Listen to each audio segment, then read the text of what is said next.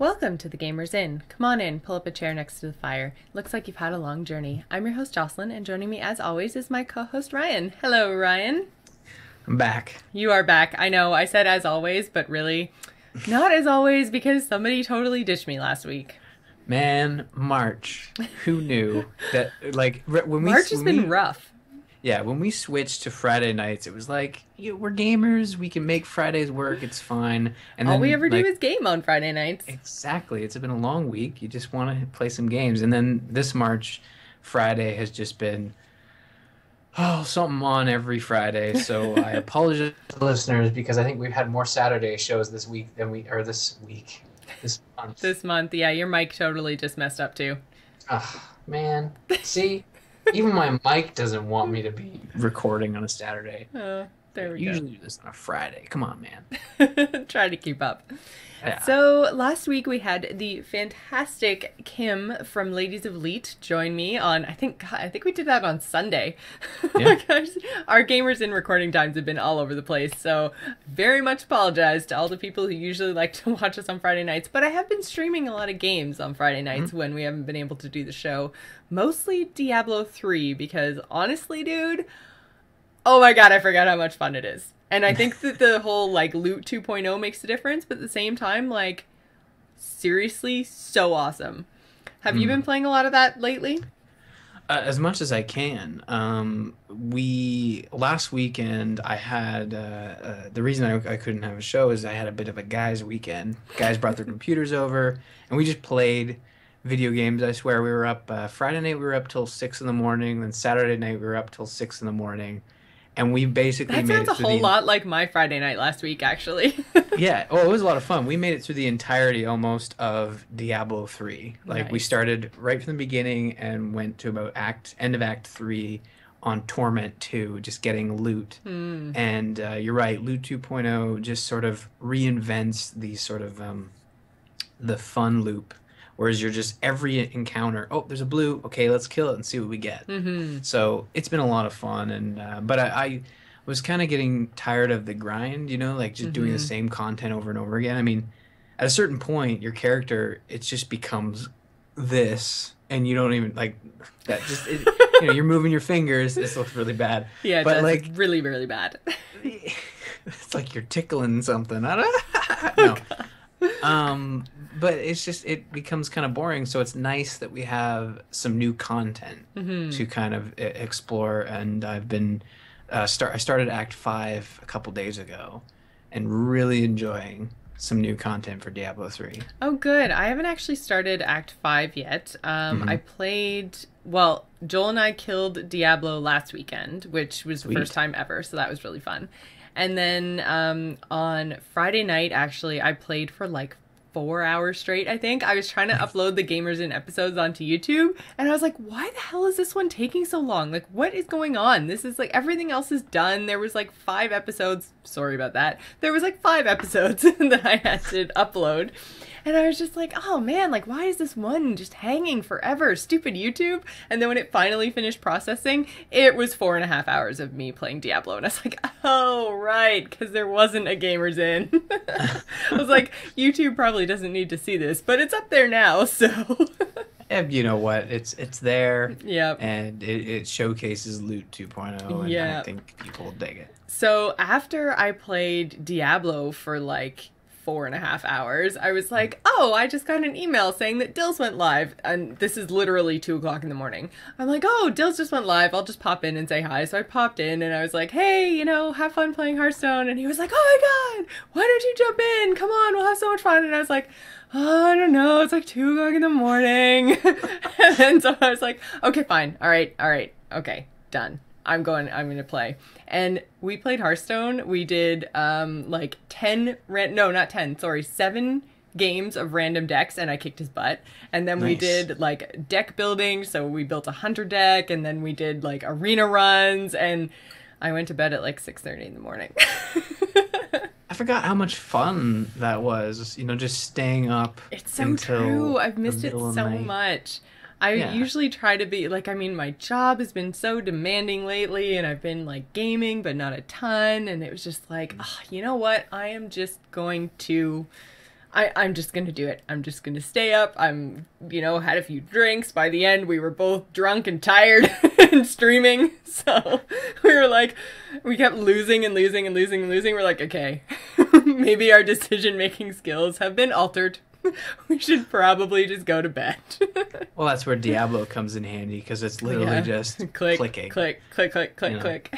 I have been playing a lot of the Crusader though since the actual Reaper of Souls, not patch, I guess, expansion dropped, and that was not Monday, Tuesday.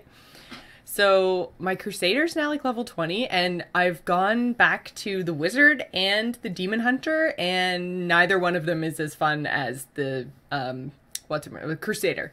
Like, so much fun, dude. Have you played it yet? I played about 10 or 15 levels of the Crusader, and I agree with you. And I wonder if it's because we haven't played a melee character yet. Do you think that could be the case? I don't think so. I mean, I am enjoying the melee character part of it, but at the same time, it's almost like, it's very paladin-ish, right? So it's almost like half casting, half melee. Like, I've got the power that, like, throws the spectral hammers in the loop around me, so I'm, like, hitting things before I even get anywhere close. So it's kind of this mix, and then you have, like, the Consecrate spell, which is the damage to dudes and health to your allies sort of thing. And, so it has all these kind of different spell effects that go along with whacking it in the face. So, yeah, I'm really, really enjoying it. And it's different because I'm used to, I played so much with the Demon Hunter that trying to manage, like, the discipline and the hatred and, all of these different things. And then, just going to the Crusader, it's so easy. It's just like, I can't even remember what it's called, but it's a white globe. Holy power maybe, or faith or something. I can't remember. I can't remember. I saw that it was just your one sort of pool of mana, and it's so much easier. Yeah, it is easier. I've only gotten the first 2 spells, and the best part, I think the best part of the design of that class and keeping you interested is the rush spell, like the rush and shield bash kind of thing. Oh yeah, the shield bash is awesome. I keep trying all the other abilities in that like slot, and nothing does as much damage, and nothing is so satisfying as like seeing a bad guy and being like, 5 steps away and just going like, rah, boom in the face. Like, yes, I am badass. It's super handy because as you start playing in higher difficulties, those monsters that will summon other monsters and kind of stay out of the fray are even more dangerous than they are on normal. So being able to skip past all the mobs and hit that guy who's summoning them and get rid of him quickly is super handy. And I just love zipping around with the Crusader, and I can't wait to get farther along. And I was worried that I wasn't going to enjoy it enough to want to play through the entire game again with that character.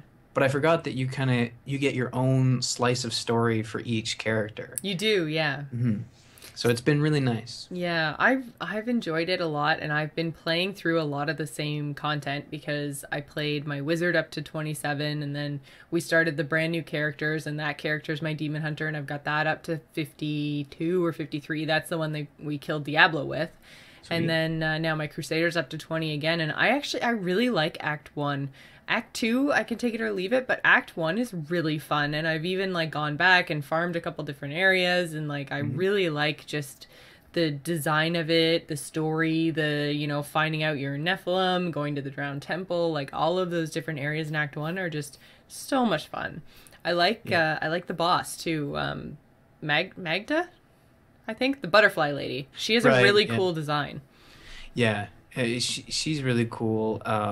Actually, Act 1's really strong. I mean, you have the Skeleton King, you have the Butcher. True. Magda, we're not going to... Well, we could, but I'm not going to spoil it. But there's just a lot of moments in that game, especially with Act 1, that are really powerful. And I agree with you, Act 2, having played through it a couple times, it is probably... it's not the dark middle chapter because it's kind of boring. It is boring. It's really boring. Yeah, and Belial really isn't that interesting as a boss because he just kind of sits in the middle and you wail on him. But I found I found Belial more intimidating than Diablo because once you get him down really low, then he goes into the second stage where he just gets absolutely huge, right? I still don't find him difficult to beat, but just the fact that he's so big. And then, like, we did the fight against Diablo, and, like, I do realize that Diablo, like, spoilers. Diablo, like, infest Leah or whatever. Basically, they use Leah to bring Diablo back into the world. So he ends up being very tall, very thin, and has, like, flappy grandma boobs. And I'm just like Joel and I were, like, doing the fight. We're like, does he have boobs? Why does Diablo have boobs? No, that must be, like, armor or something. No, they're flopping. That's boobs. So they are definitely like flappy armor boobs, because like if you were to shoot an arrow, they'd probably bounce off, but they kind of hang in front of his chest. It's weird. It is weird. It's a weird design. I found that like I said, the second stage of Belial, and then the guy that has like 3 or 4 different mouths, like his mouth like opens this like horizontally and vertically at the same time, and he's got like lava. It's the boss guy in Act 3, yeah, with the keep and the attack on the keep. Yeah, that boss guy. Maz something? I think it starts with an A. Asmodan. That's it. Asmodan sounds like a dinosaur. No, he's he cool. Has a cool design too, and he was intimidating and threatening, and then you get to Diablo and you're like, really? Yeah, Diablo's kind of just a guy who walks around and throws fire at you. It was kind of like a Bowser fight, it felt like. You know, my god, nailed it! That's exactly what it was. You know, and it didn't last very long either, because we were on hard mode, I think. But by the time we hit him, we were, because of the XP boost and everything else, we were like 51 or 52. So, like, we had way over-leveled the fight. Like, we were just crazy, crazy powerful. And it was kind of like, oh, and Diablo's dead. Yeah. Well, okay. I've been playing so much Diablo, especially with that weekend with that 100% bonus. And I know you guys talked about this last week, or at least according to the notes you did. I haven't listened. But I assume you did. But it was really great because we were playing and we were wondering, it's like, oh, man, we're just leveling. I, like, got to level 60 and then got 39 levels of Paragon. Oh, my God. So my Crusader's rocking it as a level 14, 39 Paragon. So Paragon levels give you extra powers, right? Because Kim and I talked about this last week. Because I was just like, why would you Paragon level? What does that even mean? Oh, man, it's really cool. Like, before it was just a number, I think, and maybe gave stats to your single character. But now it's account wide. Oh, okay. So when you gain a Paragon level, you get a Paragon level, and then you get a bunch of skill points. You get 1 skill point, and there's 4 columns to choose from. So the first, you get a skill point, it goes into the first column. You're like, okay, you can choose to upgrade your damage, your crit, your health. And then you gain another Paragon level, and then it goes over to the next column, and you can upgrade your resistance, your armor. I'm getting all of this wrong, but it's close enough to illustrate that. The point, yes. The more Paragon levels you get, the higher you can get like certain stats up, and there's no cap on that, because you can certain bonuses can be infinite. I have heard there is like a soft cap in the sense of like a database field, but no one's hit it yet. But yeah, like you can reset your Paragon stats at any time. So say like you're in battle and you're in your Crusader, and you had set up your Paragon points to be for your Demon Hunter, so you like just increased all your crit and damage. So for your Crusader, you can go, well, I'm going to reset this and put it more into armor and strength and stuff. Yeah, exactly. Yeah, it's really cool. And it's a great way to kind of encourage you to say, keep playing, you're farming with your 60 and getting those, or I guess 70 now, and farming your Paragon. And then when you want to start a new character, you can increase the difficulty because your character's already got some bonus stats. It's really, like, I don't know what happened, and I hesitate to blame the original level or, game dev, the Jay Wilson guy. I doubt it's his fault, but man, changing who was in charge of the development of this game, I don't know what happened, but all of a sudden they just had all these amazing changes that just took Diablo 3 and made it took it as a good game, and made it into this great game that everybody wants to play. Very true. It's weird, and I know Jay Wilson, he's a nice guy and everything, It but may not even, like, it's probably not even his fault. There could be some things like Paragon points that were always meant to be in the game. They just didn't think that they had to introduce them so quickly because they didn't think that people were going to blow through and kill Diablo in the first, like, 2 days of release, right? So I think that could have a lot to do with it as well, but... yeah, I'm really enjoying it. I still haven't moved on to Act 5 yet, which is the new Reaper of Souls story content, because I'm only level 50 and I don't know if that's a good idea. It's a direct continuation, so I mean, as long as you continue along the level of... It is a little more difficult, because I found, like, I was rocking, like, Torment 1... master level. You can always decrease your level, so if you go in at a higher level and you, like, say you're playing hard, you could go down to normal if you really needed to.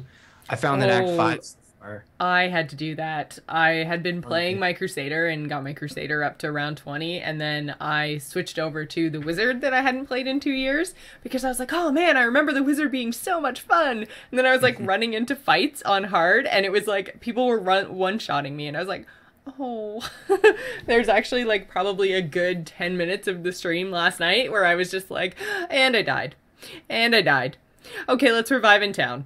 And I died. It stops being fun at that point. Like, I at this, like, if I'm dying a lot and I'm hitting that wall, I would much rather get less loot than continue to die. And, like, it's not about the loot for me. It's about, at least with Act 5, it's about experiencing the story. Then I can go back and farm. I found that I was almost instantly dying when I was by myself and playing on hard, and then I switched it down to normal, and then I was doing okay, but I was still dying pretty frequently.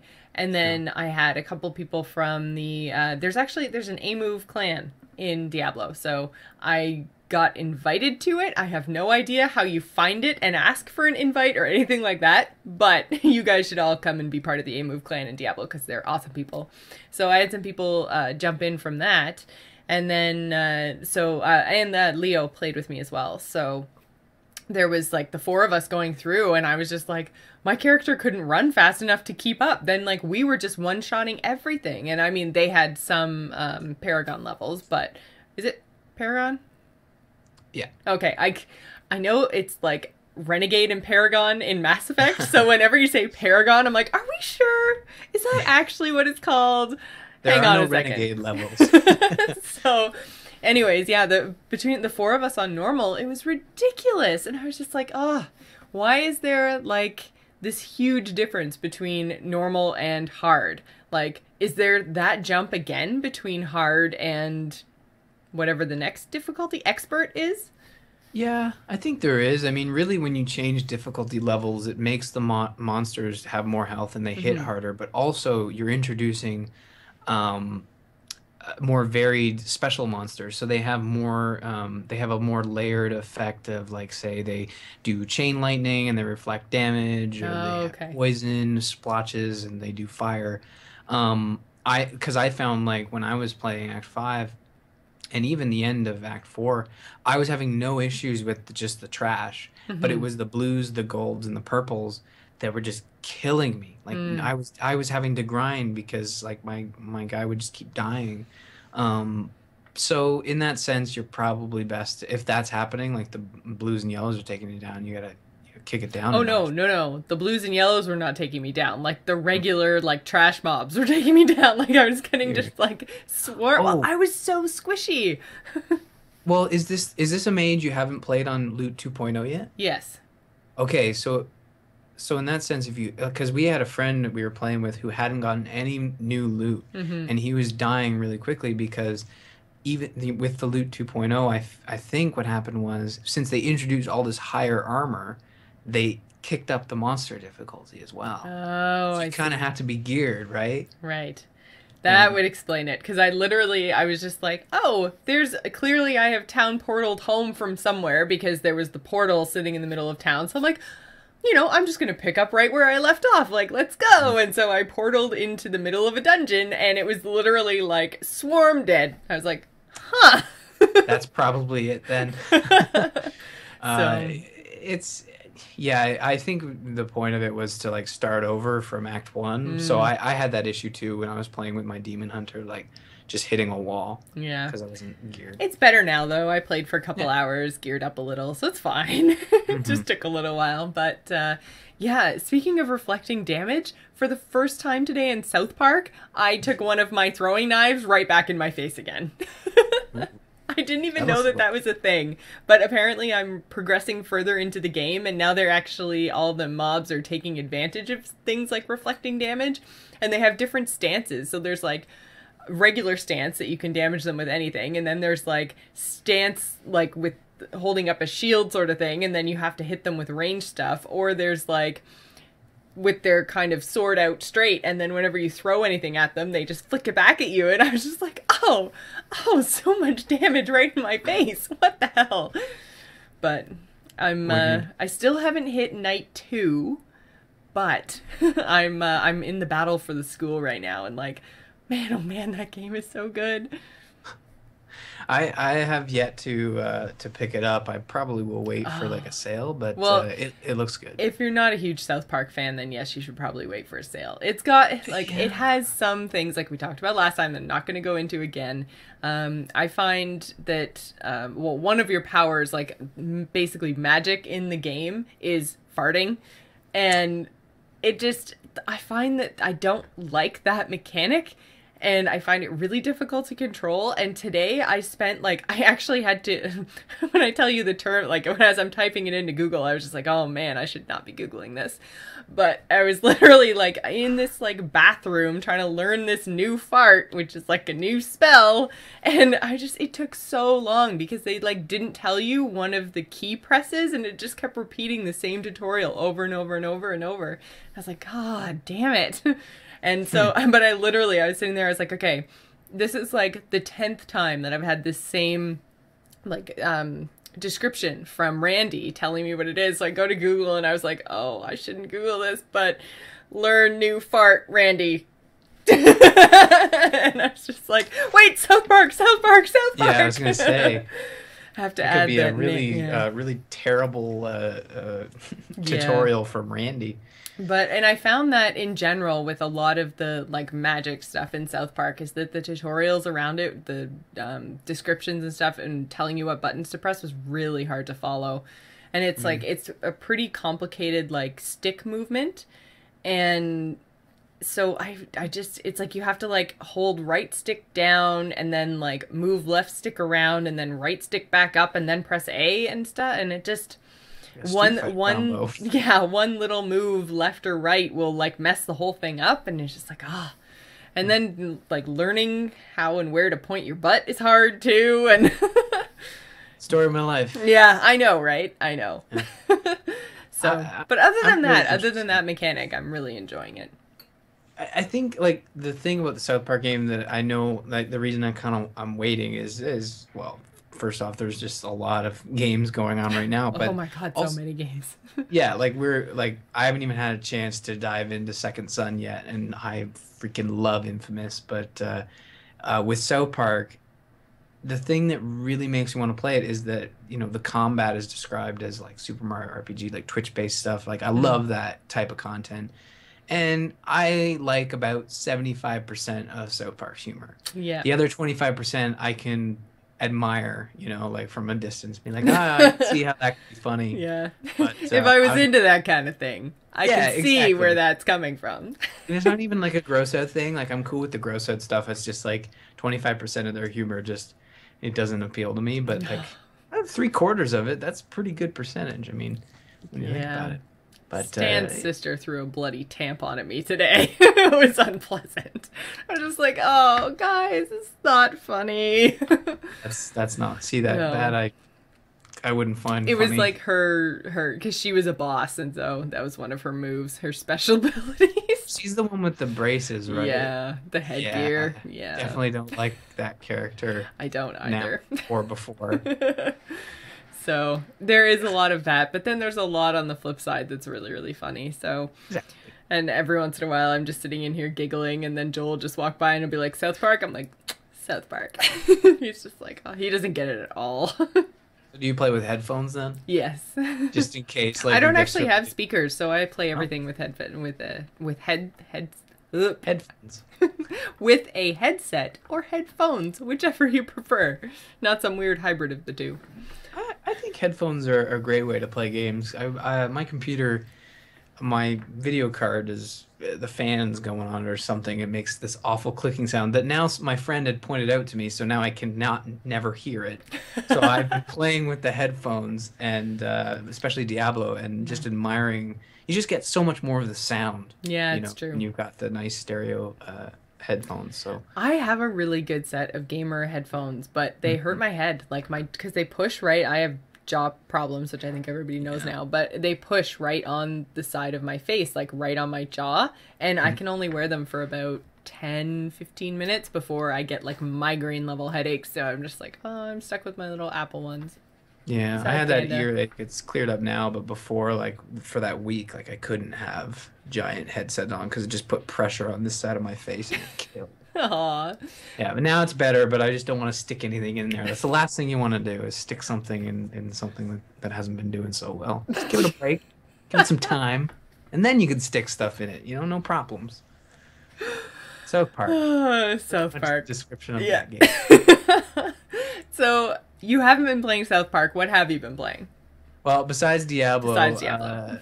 another game that kind of dominated our geek weekend, and this was a bit of a gamble, but it's called Towerfall Ascension. I This was have heard of a this, but yeah. I have no idea what it's about. Well, I think the reason you heard about it is because it was one of the only games to come out on the Ouya that anybody gave two shits about. Oh, Um, maybe that's why. yeah, So like it wait, was did like you end up buying an Ouya? no, but Okay. I have been playing around with one and it's not that great. But I'm trying to use it, and I've played demos and stuff on it, and really haven't had enough time to give it a chance. But Towerfall, I did not play on the Ouya. Oh, okay. It came out on PS4, and I picked it up for it's like $15. It's out on PC as well. But the reason I bought it is because it is a multiplayer focused game, and I was gonna have four guys. We were gonna have four guys in total. So I was like, everybody bring their controllers. Let's give this Towerfall game a shot. It was like 2 in the morning, and we had our energy drinks and vodka, and we were like, let's try this Towerfall business. And it's an arena brawler where you play as a archer, and it's like PvP, and it's a free for all, and you go at it, and So it's just archer. everyone is archers? Yeah, everyone's an archer, and basically you're like jumping around, and you can dodge, similar to Smash Brothers, like midair and on the ground. It's kind of like a I don't know, like a blink, similar to like some of the moves in Warcraft. But so you have your archery, and you can like it's really weird. Like it doesn't really require skill because when you shoot, the arrow kind of like sometimes like curves up. It's got a bit of an assist on it, but the game is super snappy and super quick. So rounds last about tops a minute, and you just go in. And it's wild and frantic, and you're shooting arrows at each other, and you're just hooting and hollering. And we ended up playing for like 4 hours. Oh my god. We were just loving it, and it's similar to like Smash Brothers in the sense that you're fighting, but it's super quick. So even if you die right away, tops you're waiting like 30 seconds for the next round. Oh wow. Yeah, and there's like special arrows that you can use. So like say you get once the first stage is just standard arrows, battle it out. The next stage you might play might have special arrows like they're called bramble arrows. And what happens is when you shoot the arrow and it misses the guy, it'll hit the ground and then surround that platform with thorns like bramble. Okay. So that creates a whole dynamic of not only do you have to dodge the arrows, but you can't land on the platform because then you'll die because it's a one-hit kill. Oh. It's a really hard game to kind of explain, but it's one of those games you have to play to really love. And it's a local only game, so there's no online multiplayer. So I just wanted to make sure everyone knew that because if it's out on Steam, you can go pick it up, but unless you have multiple people sitting down with you, you're not experiencing the beauty of the game because Mm. it is literally the return of couch co-op. I have not had that much fun with 3 or 4 people playing on a video game system. It's great. Well, and that was kind of the whole point of the Ouya, right? They really wanted to bring back couch gaming and, you know, everybody all together and all that kind of stuff. Less online play, more home play, all that kind of thing. So it makes sense that this would be one of their kind of banner title sort of things, you know? It was like, don't get me wrong, like the Ouya has games. It's just a lot of them are available on other systems, and this was their big, like, we have Towerfall, and I feel like Towerfall couldn't get away fast enough. Right. Like they're out on Steam now, they're out on Sony platforms. I'm sure they're going to be aiming for Microsoft next, and I think it's great. Like, I don't think Towerfall, the developers behind Towerfall were ever like, screw the Ouya. They were happy to be on the Ouya, but they wanted their game on as many platforms as possible to allow more people to enjoy it. And I mean, we would have played on the Ouya if we had enough controllers. Like, I know you can sync it, but I don't know if it's like, it doesn't really show. That's the beauty of the PS4, or not the beauty, but it's sort of the downside of new consoles, is that it doesn't showcase the power of the PS4, but it's just hella fun. It's so good. Just go watch like a YouTube of it, and you'll totally you'll get it. And it's like really quick, really fast multiplayer action, and it's basically archery. It's really weird. You would think like an archery PvP game would be kind of hard and not very fun, but yeah, this is the best I've ever had with archery, hands down. You know what archery PvP I'm looking forward to? I don't know. ESO, which launches tomorrow. Tomorrow at 8. Tomorrow at 8 a.m. Early. I'm so excited. So it's going to be 8 a.m. for me. That is 7 a.m. Eastern time, for those of you who are wondering. I can't wait. It's going to be so much fun. I don't know if I'm actually going to be up at 8 a.m. I'm going to set an alarm and see how it goes based on how long my raid goes tonight. But I can't wait. I was in the forums all day today, not the actual like ESO forums, but the AIE forums, because there's going to be a guild presence in the game. They're playing the faction that I wanted to play, so which doesn't really matter because I do have the Imperial edition with the Explorer pack, which means I can play either the Imperial, which can go in any faction, or I can play any race in any faction. So it's going to be so much fun. And at first I was kind of thinking, you know, any race in any faction could be really weird for PvP, but it's kind of hard to tell who's on your team anyway. There's like little arrows above your head to show, like little markers to show who your teammates are.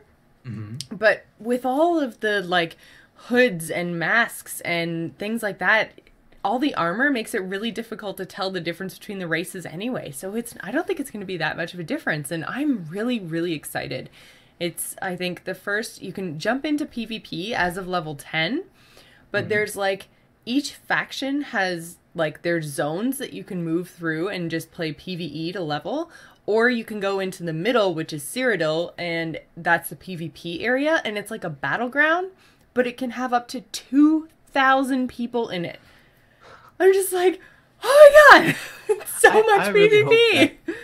I really hope that game pans out, like, and people really, like, people enjoy it because of, you know, and it matches the developers' enthusiasm, right? But like, I'm holding off, but I won't wait long to jump in if like, I know a few people are playing like with you as well, like, well, not with you, but you know, in the game. So I'm got my ears to the ground. Not this one, because it's still a little sore, but this one. The other one, yeah. Ear. It looks so much fun. It looks like everything I would want out of a Skyrim type MMO. It's, you know, harkens back to all the things I love about Elder Scrolls, and it just looks fantastic. And it doesn't quite seem like it's as fleshed out as, say, a Skyrim, you know, where every book in Skyrim can be open and read, and every little box has something in it, even if it's an apple, and, you know, like, it doesn't seem to have as many containers and stuff, but at the same time, I'm kind of looking forward to that, because then I can just walk into a house and I know if it has a chest that I'm gonna get something good, as opposed to just like, okay, now I have to check crate number 1 and crate number 2, and then small bag, and then big burlap sack, and then, you know, and all I get out of it is a piece of cheese. And I'm like, damn it. Yeah, so it's not Elder Scrolls 6, but it's Yeah, more of an it's a I don't want to say watered down, but a trimmed down version. Like the yeah, fat's been trimmed because it's an MMO. You mean you need to scale for the amount of players, and it's hard to do exactly. that when you have to calculate how many apples are in the room. But I think that I'm watching it closely, and it looks really good. It looks like a lot of fun. I just want to make sure that it's different enough from every other MMO that I've been burned out on Hmm. before, and I really like the story. So Hmm. it's like Warcraft in the sense that I'm invested. Yes. So And I think instantly that's the lore gets me. yeah, that's something I think that Elder Scrolls really has going for it in the fact that they're launching a new MMO is that like there's Daggerfall, Morrowind, Oblivion, and Skyrim that all came before and have serious lore tied to them. Everyone's familiar with the characters and the differences between the races and why different factions would have formed and everyone knows what they're racing for and what they're fighting for, and then at the same time as you have this like faction war going on, there's also like the bigger Daedric story. And I mean, obviously, the Daedric princes are always the big villain in any kind of Elder Scrolls game, but it's just like so good. And Good. I've seen the trailer now like probably 5 or 6 times where they have that big portal thing with the big chains that come down, and I'm just like, man, this looks so good. Like, I can't wait. It's gonna be amazing. I hope so. I hope it's amazing. I would never want to see an MMO like not do well just because I don't Mm-hmm. have time to play it. So I think that it's one of the stronger ones, I think, coming out this year. I mean, Yep. it's probably one of the most high profile ones. I mean, it has a lot more to I think it has a lot more to prove than WildStar does because of its connection to Mm, an established franchise. But true. um The voice yeah. acting in it apparently is amazing. And I posted Hmm. something on my Facebook a couple days ago talking about all the different voice actors, and the people that they've got are just so good. And I know that the first real person that I ran into, I think he's the Prophet or something, and he's voiced by the guy that played Dumbledore after Richard Harris passed away. Oh, And I don't like him in Harry Potter, but I loved him in Elder Scrolls. It's the kind of thing where you're just like, wow, that's really good voice acting. Wait a minute, I know that. Who is that? Oh my god, it's so and so. And you're just like, oh man, it's so good. And it was really funny because when I was playing, he was one of the only voiceovers that was finished. Everything else was robots. So, I mean, he really stood out. But at the same time, it was just so solid and so good. And all the different actors they have, that, oh, I can't wait. I know I've like said that John like 8 Cleese. times. Yeah. Yeah. I really like him. I like his voice acting. So I don't know. It's definitely like high profile, but it's also got a lot to lose if it doesn't do well. Like I think it will do well. I think it's really heavily focused on the RPG part of it. So mhm. basically, when you're playing PvE, I think it's going to be very much like Skyrim. It's going to be a similar experience. I don't necessarily know how much grouping up you're going to have to do. I hope you can group and I hope you can quest with your friends without it being like wanting to pull my fingernails out with my teeth or something. Because I mean, honestly, Wildstar hated that. That was the worst part, was trying to group quest. But Mm. so if Elder Scrolls has figured out a way to do that, then I'll be happy. But I think they're really focusing on single player RPG type stuff in your faction areas and then the PvP aspect. So everything that they've done with these mega servers is so interesting. It's like you can pick what, like, you're all on one North American server or one EU server, and then you can pick your campaign. So that's like which PvP area you're going to be in within Cyrodiil.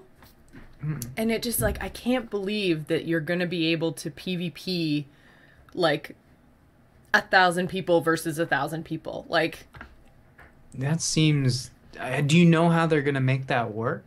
I Because the have no last time idea. we were They just talk promised. about their new PvP architecture. Mm. And I've been trying not to read too much. I think I've read like 2 reviews, watched like probably 10 or 15 minutes of actual in-game footage. I'm really trying not to get spoilt because I really want to go into it and learn it straight from the beginning and just be fresh. Mm. Um, So, yeah, I don't 100% know, but I do know that they've referenced the new PvP architecture and the mega server and the, all this kind of stuff. So, if they can pull it off, it's supposed to be 2,000 people, and I don't think it has to be a 1-to-1 ratio. I think it's just 2,000 people can be in at one time, and it can show you up to 200 people on your screen at once. Wow. Yeah. Well, I hope they pull that off, because that sounds like Mag all over again. And that game was atrocious. So I don't know. I think but that was years ago, and this is now. And obviously they wouldn't be touting it if it wasn't gonna work as expected. So I'm looking forward to seeing it. And if early access starts tomorrow, we can expect to see like some streams up, possibly. Like, absolutely. Are you streaming? Or I am going to be streaming tomorrow. Yeah. I don't know what time I'm going to start, but it's probably going to be me and my coffee first thing tomorrow morning. I don't really know if there's any point to streaming first thing, because first thing for me, like everyone else in North America, is still asleep. So, although maybe I'll get some Europeans. You never know. Maybe. But that is early on a Sunday. It is really early on a Sunday. So it's, like I said, 8 a.m. my time, 7 a.m. Eastern, which makes it like, 4 a.m. Pacific? So we'll see. We'll see. I might do some streaming early, but I will definitely be streaming most of what I play tomorrow. So cool. I'll probably give PvP a try. What they were saying is that because you can go from level, I can't remember what their cap is, 50 or 60, but you can start at level 10. And what they do is when you go into PvP, they just like even everybody out. So even if you're a level 10 going up against a level 60, the 60 isn't necessarily going to win. So that's something else I really like, is there's not going to be, I mean, there could be people grouping up against, so like a group of 5 going on one single person, and that would suck. But it's not necessarily going to be like, one-on-one ganking and meanness. Right. So did you pre-order it? I thought you pre-ordered the physical copy. Did you not? Oh, this is another awesome, amazing thing that I totally forgot to tell you. So I pre-ordered the physical copy, and I got the Imperial Edition, and then it said, 5 days early access. And I was like, oh, well, that's awesome, but clearly it doesn't actually apply to me because I'm getting a physical copy. No, they sent me an email like last week, Future Shop did, saying, here's your code, thank you for pre-ordering Elder Scrolls, blah, blah, blah, blah, blah, blah, blah, blah, blah. And I literally copy and pasted the code, and then it's like, thank you, early access granted, blah, blah, blah, blah, blah. I was like, wow. So I don't even have to wait. I thought I was going to have to wait, and then I thought I was going to have to wait to actually get the physical thing, which, then there's shipping issues, and I may not actually get it on release day. No, I have the game. I may not have my statue on release day, but it's coming. I had my first delayed shipment from Future Shop with Diablo. Oh no, I saw that.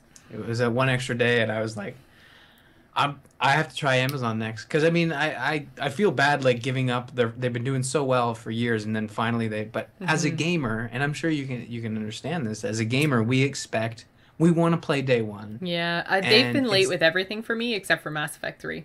Yeah, and it's tough to support a company that doesn't live up to those expectations. And I know it's free shipping and all that fun stuff, but if another company for the same price or lower can provide a better service, I might as well switch. Obviously, I didn't get a response back from them, and it was just petty bitching on my part, but it was still, but it's important, damn it. It is important. And in an age where they're competing with a digital system where I can download it at midnight the day of release, you're not doing much for yourself by not being getting a day late on top of that.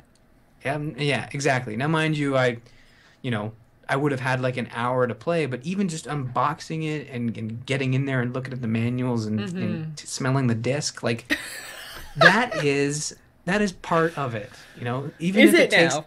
Smelling the disc? That's a thing? Smelling the disc. Disc. Just in case you perverts out there are hearing something different. But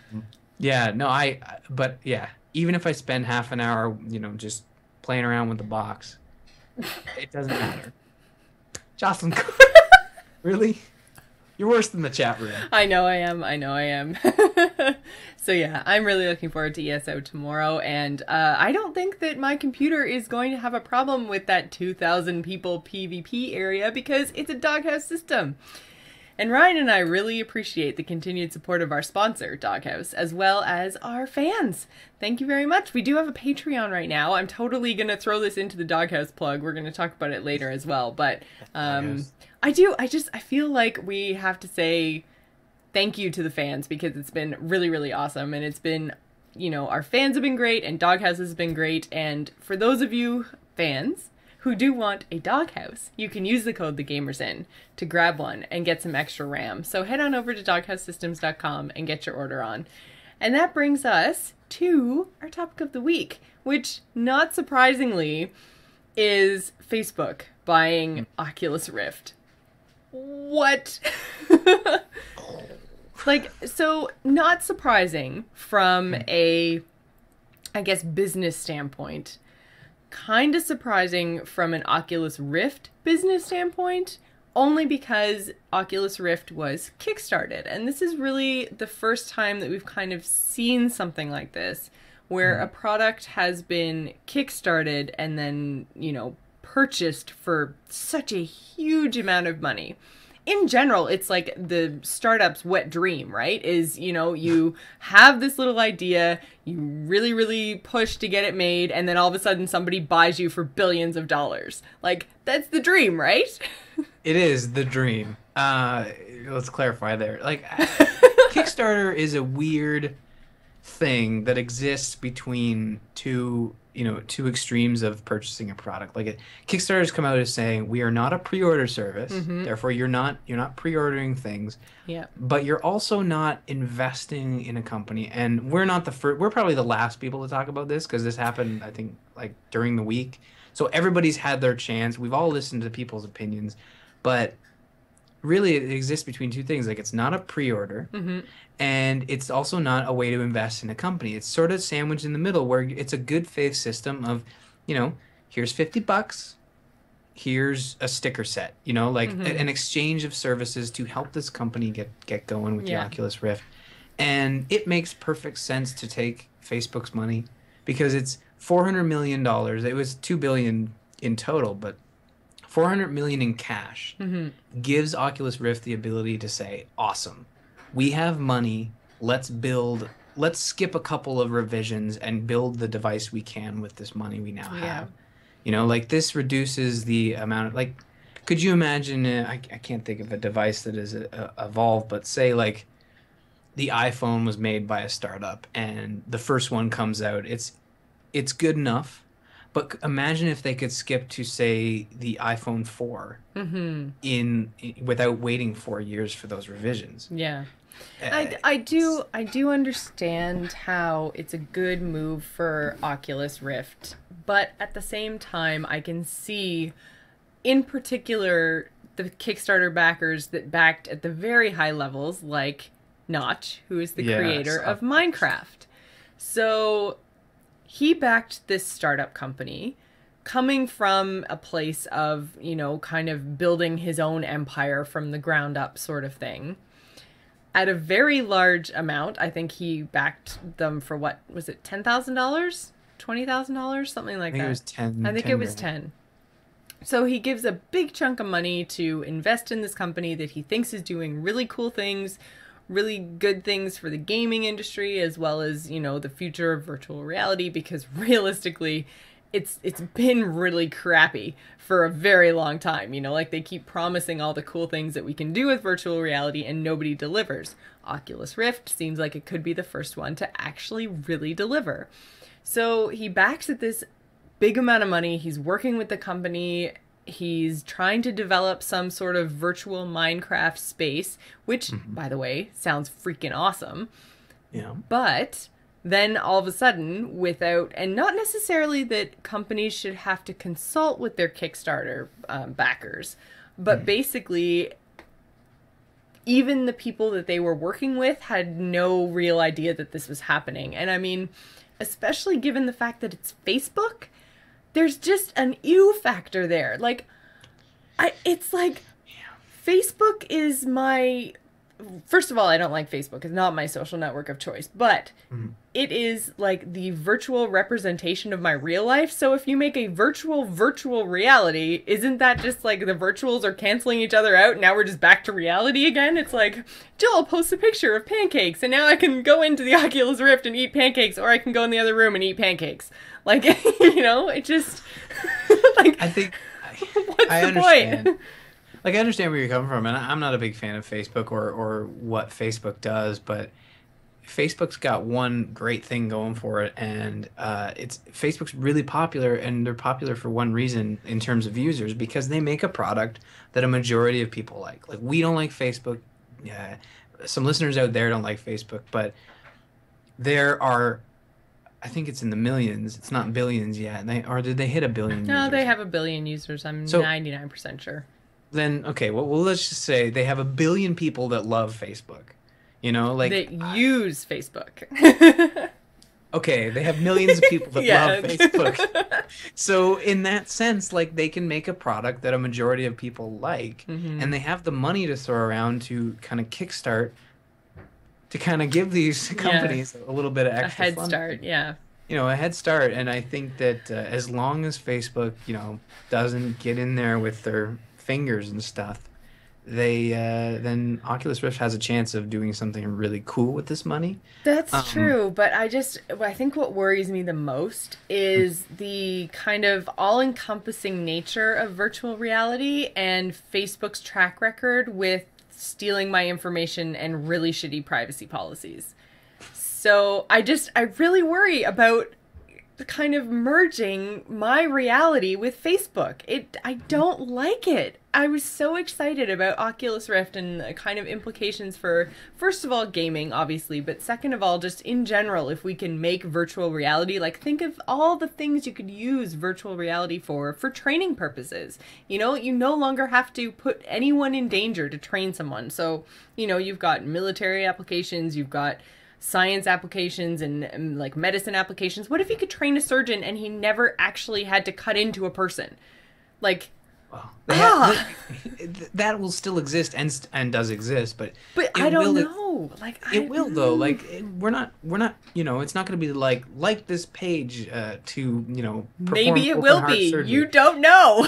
I don't know, but we didn't know it wasn't going to be that before this stuff started coming, and we haven't seen the indication of that with the what developers are doing with these dev kits. I mean, I just hope that Facebook doesn't bleed into Oculus Rift. Like, I know that they probably want to push it forward because of the implications it could have for Facebook and the network that exists there, but I don't want that. I don't want any VR in my Facebook. I don't want any Facebook in my VR. Like, I want there to be a just clear-cut, like, boundary, and that boundary's now blurred. And I can see if I had backed it on Kickstarter, I would be pissed right now.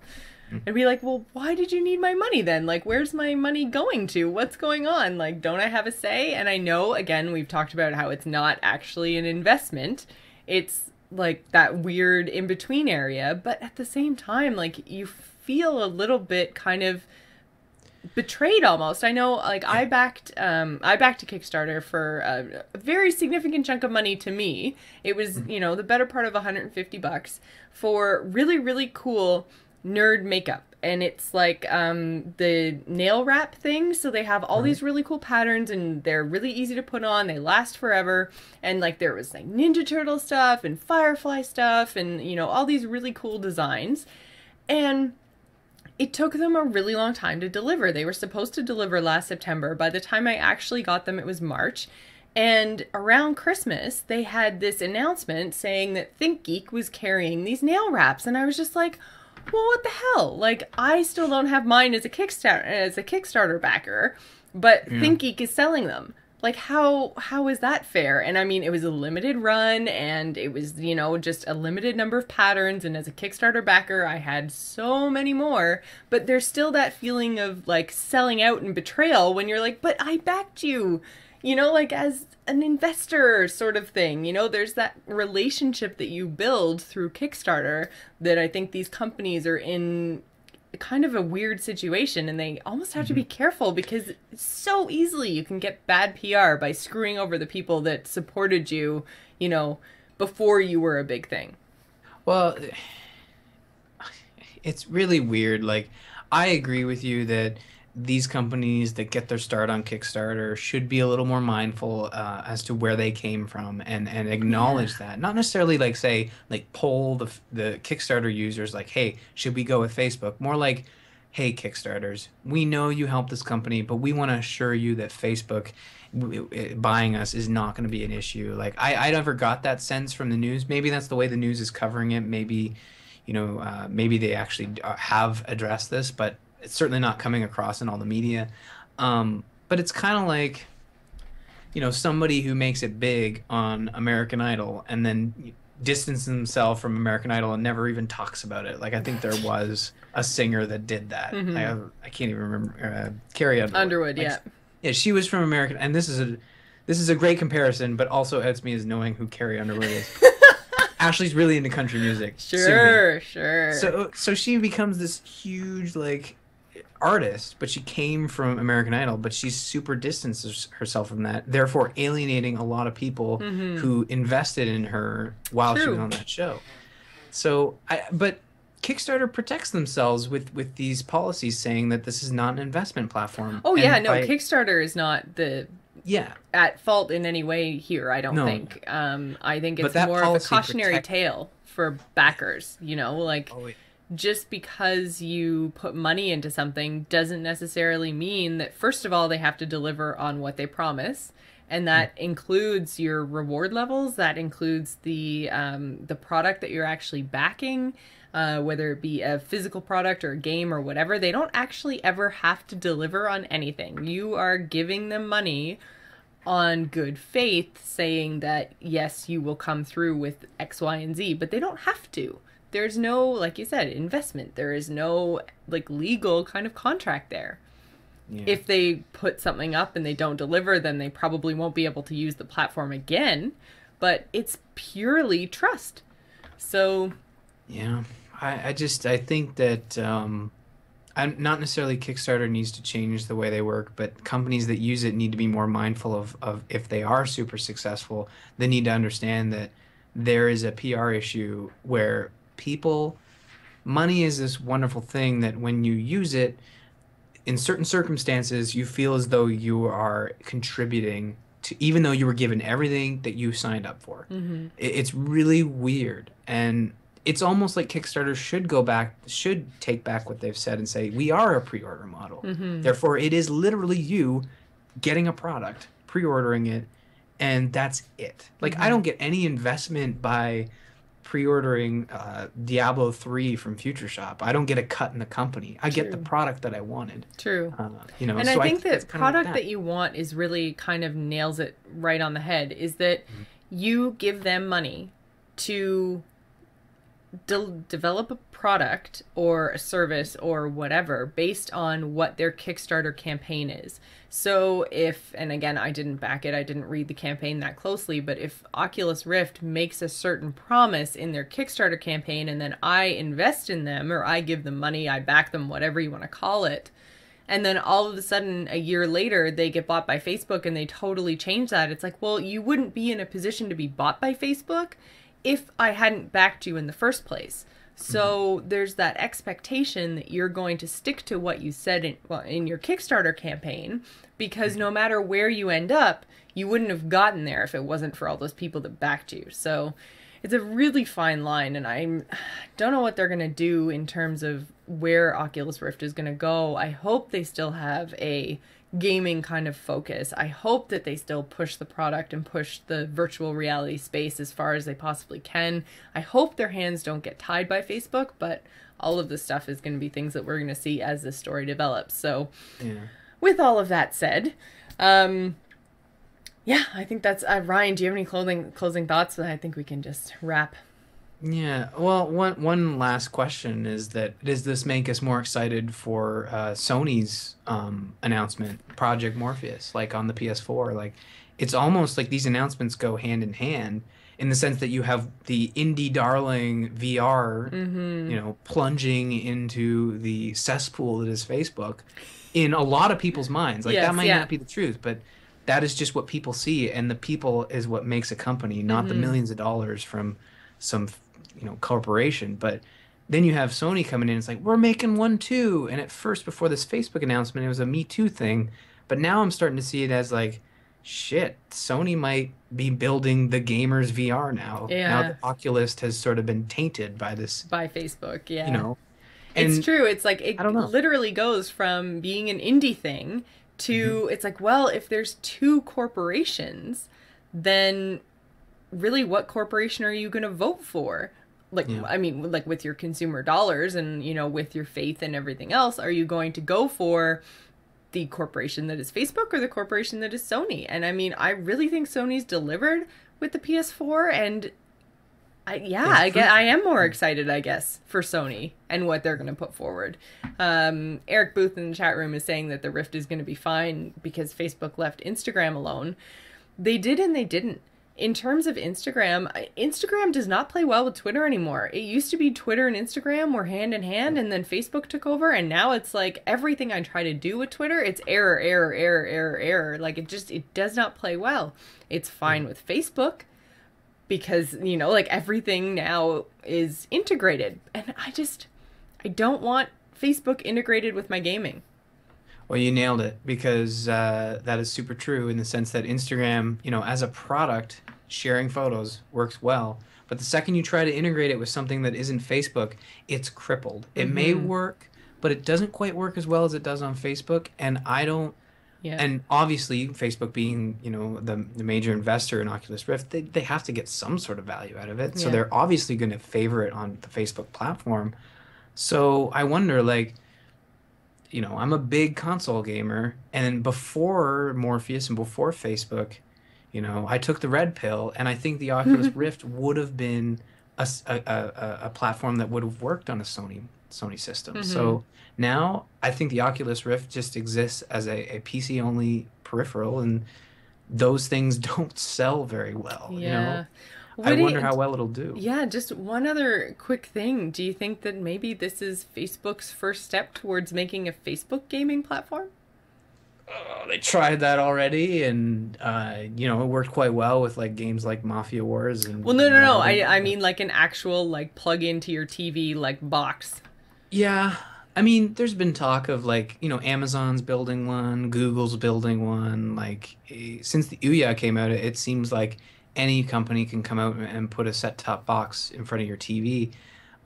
It certainly gives Facebook an advantage. I mean, over these other companies. So, yeah, not in the near future, but anything's possible later on. We'll see. So, if you guys want to show your Gamers in pride, head on over to /loot.com. That is slash as in SLASH, not a slash, because, that won't work. That wouldn't work. That would take you to your directory, and if you have a /loot, then I doubt you'll find our t-shirts there. Yeah, no, our t-shirts will not be there. So, that's /loot.com, spelt out. You can grab a Gamers in t-shirt like I am currently wearing. There are also other t-shirts from fantastic Frog Pants and A-Move shows. So you've got the Angry Chicken over there. We've got Zombies Ate My Podcast. You've got the Morning Stream, The Instance. All those awesome shows are there. There's also some really cool artwork from Mary Varn. Like anything your nerdy, geeky self wants on a t-shirt, /loot has got it. So head over, grab one, grab ours. And we really, really appreciate your support as always. Speaking of support, like we mentioned earlier, we have patrons now from our Patreon. So this week we would like to say thank you to David C. for being a patron of the Gamers Inn. If you guys want to jump over there and see what you've got, our $5 a month reward level actually helps us do Gamers Inn Game Night, which is Thursday nights. We play all kinds of multiplayer games and we stream them. So we have been playing a lot of Diablo, but we don't necessarily have to. You guys will get to vote on the games. You guys will get to tell us what you want to watch. And if you pledge $5 a month or more, you'll get to play with us. So come on and game. We want to see you. We want to play with you. And we do thank everyone who becomes a patron of the Gamers Inn. That is patreon.com/thegamersin. I think that pretty much does it for this week. Ryan, do you have anything else you want to add? I don't know. Go to Patreon. It looks sweet. It's such a great platform. I mean, I haven't had a chance to send my love to it, but it's a great extension of the Kickstarter Indiegogo idea, and I look forward to doing stuff with all our fellow patrons. That's true. And actually, I don't know if we did last week, but just in case people aren't aware of actually what Patreon is, which you may or may not be familiar with it, basically what it does is it takes things that are traditionally free, like YouTube videos, like podcasts, all those kind of creative type things. Webcomics is another one. And it gives people a platform to give a certain amount either per creation or per month. So with the Gamers Inn, where we have game night and we post a lot of different things, we decided to go with a monthly pledge level. Yeah. So you can give a certain amount of money to a creator, just not necessarily to pay for a product, but just to tell them that you support what they're doing, to help out with some of the costs of the supplies. So in the case of the Gamers Inn, it's video games, it's bandwidth, it's web hosting, all those kind of things that generally we just kind of pay for because this is our hobby and we love doing it and we love creating content. So Patreon gives you a platform to kind of say thanks and give a couple bucks a month to help us out so that we can continue to provide awesome content, hopefully provide more content, and give you all of the video game reviews that you want to hear. So that's basically Patreon in a nutshell. And there's all kinds of really cool projects over there. If you guys haven't checked it out, go, find me. I've backed a couple. Find Ryan, he's backed a couple. Angry Chicken has one. There's a whole bunch of Frog Pants ones up there. There's also, I backed that guy who does the Smarter Everyday videos on YouTube. Oh. Man, that guy is good. It's like a science topic in 5 minutes, and he is so entertaining. So are you smarter now? I am smarter. I get smarter every day. Good. Because of that YouTube series. Yeah, exactly. So yeah, head on over to patreon.com/thegamersin if you want to back us, and patreon.com just in general to find out all the awesome things over there. Cool. If you'd like to visit us on the web, you can do so at gamersinpodcast.com. You can find us on AMove TV along with other fabulous shows, including StarCast, Campaign Roundtable, Biggest Fan, AMove Radio, and The Angry Chicken.